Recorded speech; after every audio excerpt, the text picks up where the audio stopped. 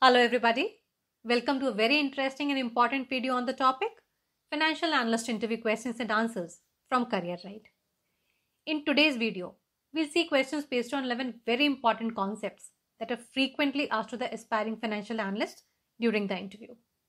More than providing the textbook answers to these questions, we'll delve deeper and dissect them to understand the real world implications of all those concepts. You'll find questions about balance sheet, income statement, negative cash flow, accounts receivable, liquidity, solvency, EBITDA, ratios, etc. But more than anything else, we'll see what should different values of these ratios indicate to you as a financial analyst. This insightful understanding of things is what interviewers actually seek in a candidate. Every single word of this video will add value to you in terms of knowledge and practical insight. Take a notepad and a pen so that you can keep taking down the important things as we go along. Ready? Great. Let's start. Question number 1. How do the balance sheet and the income statement differ from each other? What does each of them tell you about a company's financial position? Now see, this is a very basic question which you must expect at every interview you face.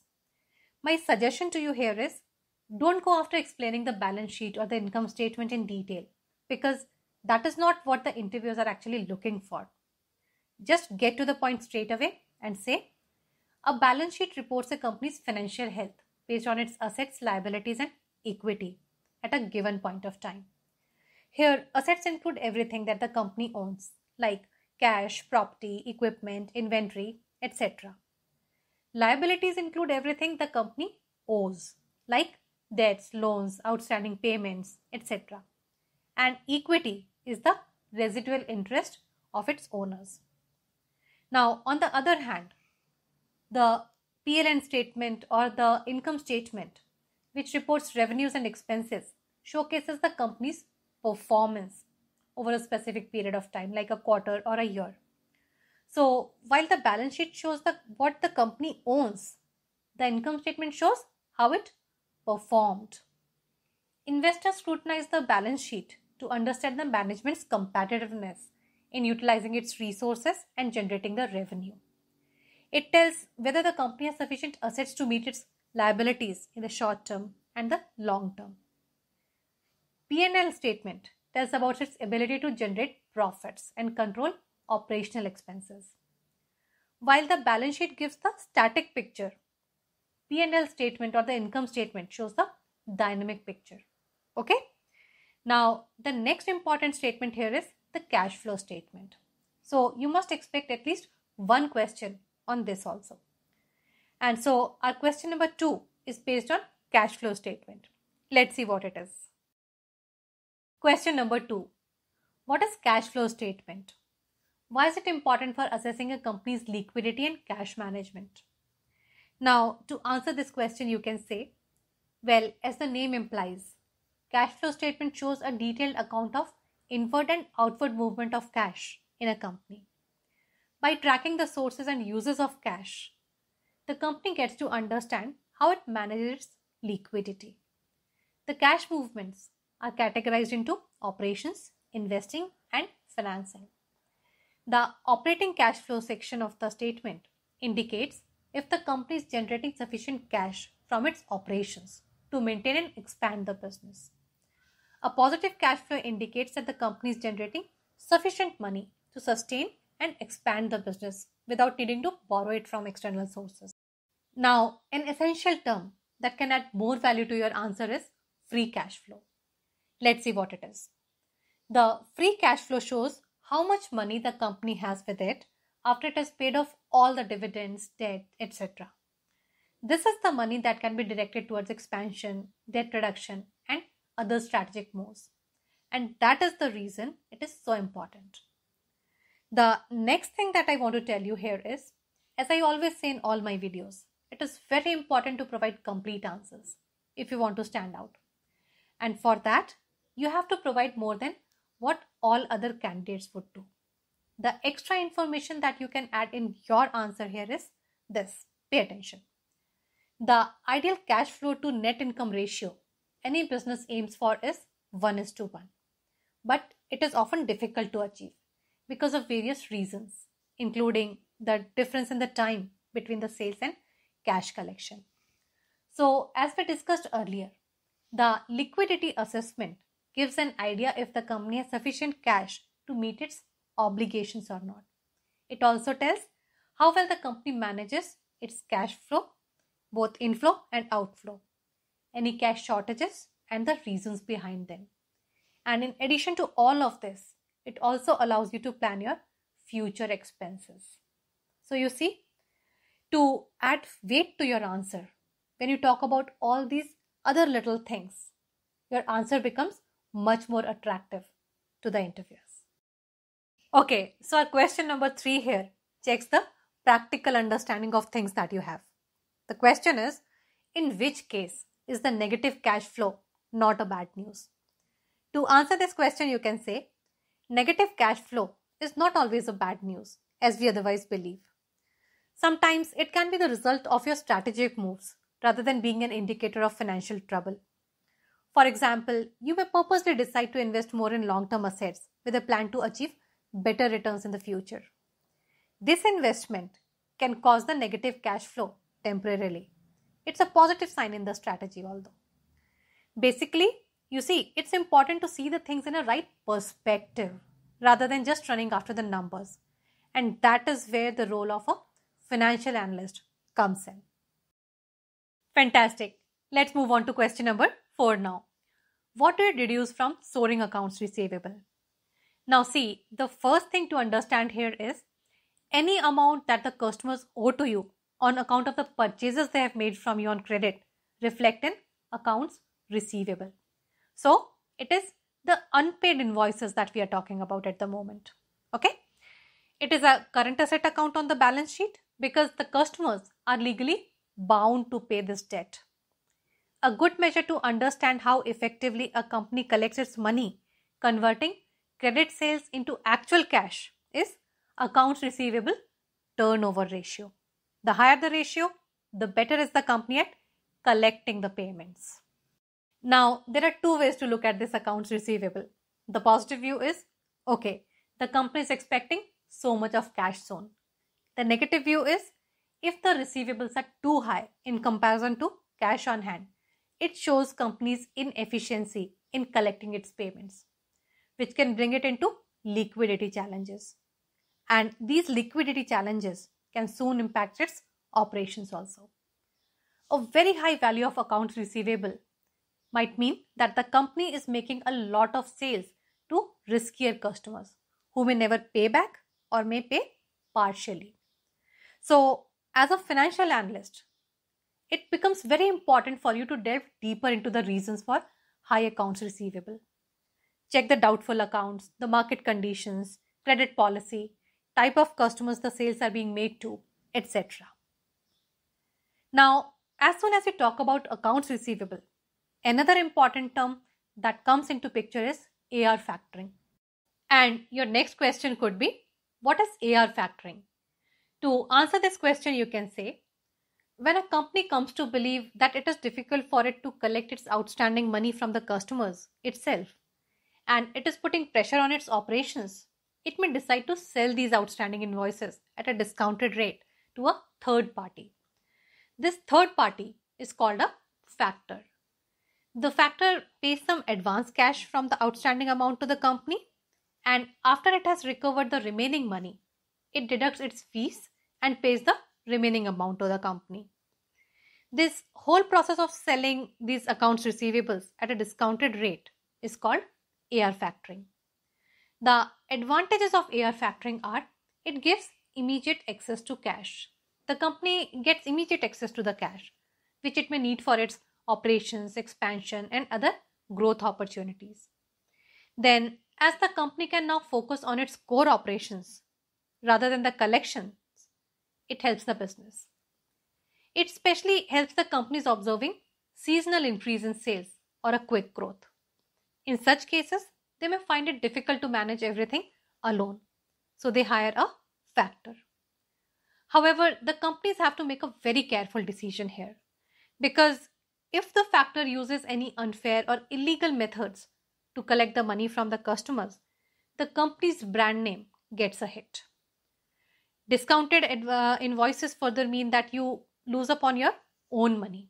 So these are the two big disadvantages of AR factoring, and that is what the companies have to pay attention to before making this decision. Question number 6. What is the difference between liquidity and solvency? Now see, these are two concepts which indicate a company's financial health. Liquidity means a company's ability to meet its short-term obligations like paying off its bills, short-term debts, operating cost, and any other unforeseen expenses within the next 1 year. Solvency, on the other hand, means its ability to meet its obligations in the long term and remain financially stable. Okay? Great. Now, let's move on to one of the most important questions asked at almost all the financial analyst interviews. And it is, why is EBITDA important? What does a positive EBITDA but a negative net income indicate to you? So, first of all, let us see what is EBITDA. EBITDA means earnings before interest, taxes, depreciation and amortization. It is a widely used financial metric in asset-intensive industries that have a lot of property and equipment and corresponding high non-cash depreciation. Early-stage technology companies also like to capitalize on EBITDA to discuss their performance. This is because they can amortize their expenses on research and development and other IPR. This shows their performance in a good light. It may also be used to take the attention of the investors of the challenges that the company might be facing on account of heavy borrowing, rising capital expenses, and development costs, etc. Now, a condition where you have positive EBITDA but a negative net income may sound puzzling. But if you just try to recollect what do ITDA mean in EBITDA, you would realize that this condition indicates 5 important things. The first one is probably there are high interest expenses on loans or bonds. Then there might be high taxes that they are paying. Significantly high non-cash expenses that they are making. Probably there is a loss in investments and other non-core activities. And finally, probably there are some unusual expenses which may be one-time expenses also. Okay, so if you try to think like this, you would see that answering the questions becomes much more easier and you're able to see the practical side of the things. Okay, let's move on to question number 8 now. And our question number 8 is, what does a very high current ratio suggest to you about a company? And what does a quick ratio of value greater than 1 suggest to you? Now see, these are two liquidity ratios that reflect a company's ability to meet its short-term obligations. Basically, how quickly can it convert its assets into cash to pay its liabilities off? Current ratio here is equal to current assets divided by current liabilities. Current assets here include things like cash, accounts receivables, inventory, etc. And current liabilities include short-term debt, accounts payable, other short-term obligations, etc. So, as you can see from the equation here, a value of current ratio higher than 1 suggests that the value of current assets, that is the numerator, is higher than the value of current liabilities, which means that the company has enough assets to pay its liabilities off. However, if this value is too high, it suggests that the company is not using its current assets effectively to generate the revenue. Probably it is missing out on potential growth opportunities. Okay, now coming to quick ratio, which is also called as acid test ratio. So the formula says quick ratio is equal to quick assets divided by current liabilities. Quick assets here mean current assets minus inventory. This ratio is important because sometimes it becomes difficult to liquidate the inventory, and the value of this ratio indicates how easily can a company pay its liabilities off without having to liquidate its inventory. A value of greater than 1 suggests that the company can swiftly settle its current liabilities off without getting into the hassle of liquidating the inventory. Very, very important. Pay attention. If you need to, you can replay this part of the video. Moving on to our question number 9 now. Is a very high ROE of a company a good sign? What would you suggest as a financial analyst in this case? Now see, ROE, which stands for return on equity, is a metric that measures how efficiently a company generates profits with respect to its shareholders' equity. The formula to calculate ROE is net income divided by shareholders' equity. If the ROE of the company is above the industry average, it makes the company lucrative for the potential investors because it indicates to them that the management of the company is adept at using the shareholders' equity effectively to run the business and generate handsome profits. However, a very high ROE should immediately caution you because it might have been caused by manipulations and must raise red flags for the financial analysts. It is important to delve deeper into the details in such cases. How? Let's find out. Now see, we know that equity is equal to assets minus liabilities. So if a company increases its liabilities by taking a lot of debt financing, it can artificially boost the ROE without having to increase the net income and profit. If it uses this borrowed finance to buy its shares back, it can further inflate the ROE. So the basic suggestion is, if something looks too good to be true, investigate. Don't just jump at it. Now, after this question on ROE, the next much expected question that you might face could be, what do you know about DuPont Analysis? To answer this question, you can say, DuPont Analysis is also called the DuPont model or DuPont identity. It is a powerful tool in financial analysis that breaks down the ROE into 3 main components, allowing a more in-depth study. These 3 components are profitability, efficiency, and financial leverage. Let's see them one by one. Okay, let's see profitability first. It is also called as net profit margin and is denoted by net income divided by the total revenue. It indicates how much profit a company makes for each unit of revenue. A higher profitability indicates better cost management and efficient operations management, which pushes its profitability higher. Such companies often have competitive advantages in pricing and controlling the cost. The second one here is efficiency, also called as total asset turnover. To calculate this efficiency, you divide the total revenue by average total assets. It measures the sales generated for each dollar of assets that the company possesses. Basically, how efficiently a company utilizes its assets to generate the revenue. Higher efficiency suggests effective inventory and operations management. Okay, and now coming on to financial leverage or equity multiplier. This metric measures the proportion of assets of a company financed by debt compared to equity. A higher equity multiplier shows that the company relies more on debt finance. This may increase its ROE, but increases financial risk also due to higher interest payments and potential volatility.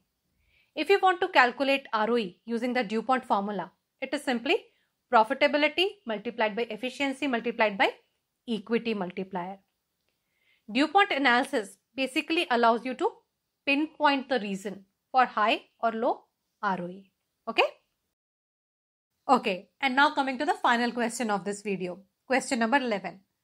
What does a high PE ratio indicate to you as a financial analyst? Now, to answer this question, you can say, well, PE ratio is another vital ratio used by the investors to decide if they want to invest in a particular company or not, depending upon their strategy. So, first of all, let us see what is PE ratio.